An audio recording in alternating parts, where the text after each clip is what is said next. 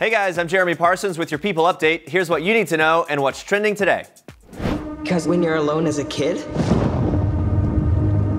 the monsters see you as weaker. You don't even know they're getting closer.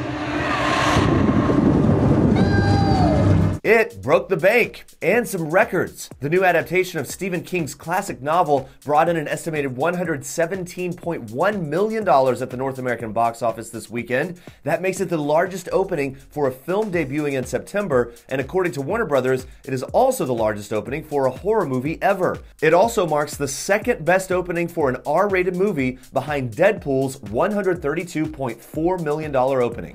Today marks the 16th anniversary of the attacks of September 11th. The People Entertainment Weekly Network is re-releasing the special Children of 9/11. It's streaming now on the People Entertainment Weekly Network app.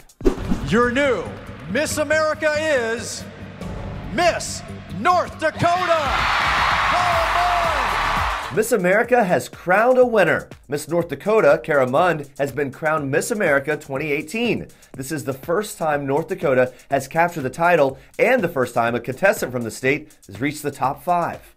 The celebrity judging panel of singer Jordan Sparks, model and actress Molly Sims, singer Thomas Rhett, and People editor-in-chief Jess Cagle selected Mund out of the 51 women from across the United States and the District of Columbia. The women were evaluated on their performances in the evening wear, fitness, lifestyle, talent, and interview categories.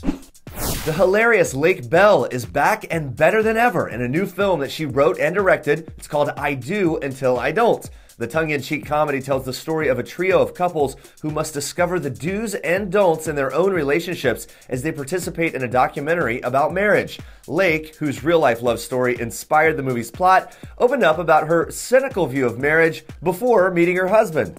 I think every unromantic person deep down really hopes to be proved wrong. Maybe that's just me. I don't know. I was that person. I just was kind of like, yeah, I'm one of the guys. I don't like this girly, silly, lovey stuff. I don't need that. I don't need that. And then, I met Scott and I was like, hi.